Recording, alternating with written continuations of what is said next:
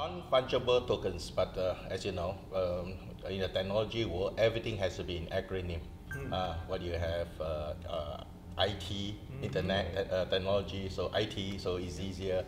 Whether it's going to be Chinese, Korean, everybody use the simple word IT. So the idea of an NFT being associated with a unique strain of a plant or being associated with a unique technology that can help the world, you know, that intellectual property nexus is where I first got interested in NFTs. We're taking digital now into material. So we're creating value because suddenly it's conceptual, philosophical, but in my mind I can feel it, how an NFT is physical now. It's a brand new world, it's an exciting new world. Anything, whether it's technology, whether it's music, whether it's the arts, that bring us together. And with these non-fungible tokens, I think you have opportunities like that. It is the wave of the future, and the sooner we get involved with it, the better.